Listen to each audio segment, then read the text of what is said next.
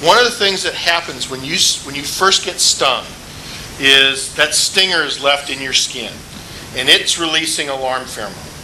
And it is amazing how quickly the rest of the bees will cue in on that.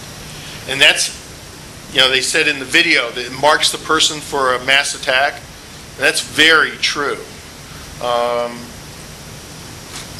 One thing that happened to me is I was working with an Africanized colony, and I was wearing my full bee suit, and I was wearing my tennis shoes, which I don't do anymore. I wear my boots now. But I was wearing my tennis shoes, and a bee found its way under the bottom of my bee suit into my shoe and stung me through my socks.